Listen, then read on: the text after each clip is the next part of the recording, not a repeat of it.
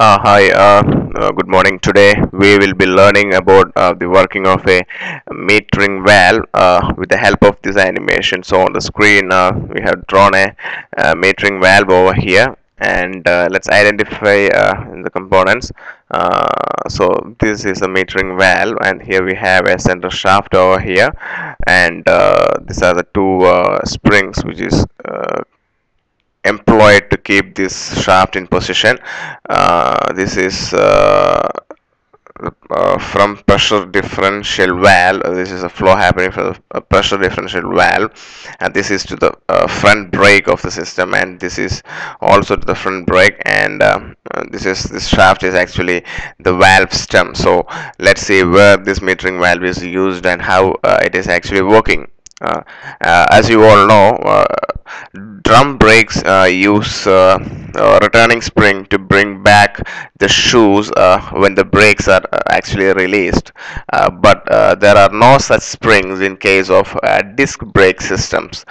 Therefore, if in a vehicle disc brakes are employed at the front with drum brakes at the rear, the front brakes would start applying long before the rear drum brakes if no suitable provision is used to rectify the same. So this may cause the front wheel to lock when the driver applies the brakes, even lightly, resulting in loss of steering control. So this need to be avoided. So to avoid this to happen, a metering valve is used.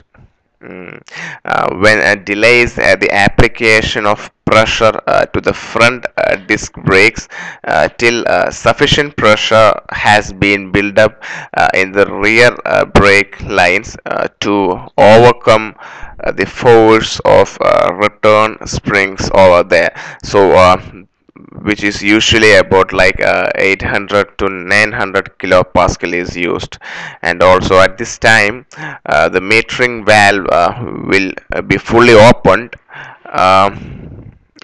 when the brakes are released. Metering valve is closed, and a return valve located inside the assembly will open at this point of time, allowing the fluid to return from the lines freely actually.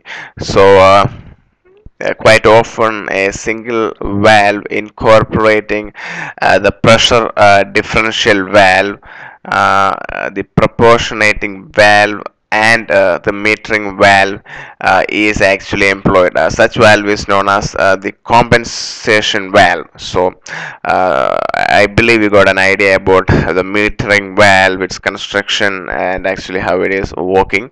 For more details, you can visit my blog or my YouTube channel for more video tutorials, or you can connect with us in Facebook also.